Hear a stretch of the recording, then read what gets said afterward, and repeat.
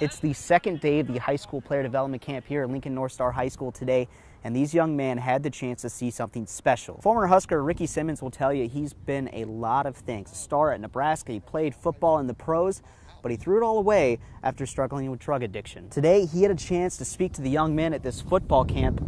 Here's his story in his own words. We're going to have some fun today at my expense. I ended up leading the state of Texas in rushing, and I earned football scholarships all over the country.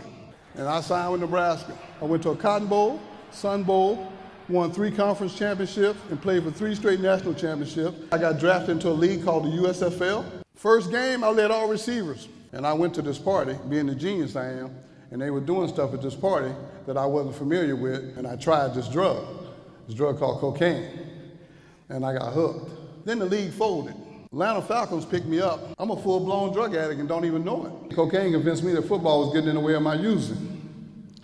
So I went into the Atlanta Falcons head coach's office after a night of using, and I retired from the NFL to be a full-time drug addict. I went from the NFL to prison 4 times. So I opened this letter up, it was like a paragraph. It said, "Dear Ricky, I know your parents believed in you. I believe in you, and upon your release, if there's anything I can do to help you, feel free to contact me."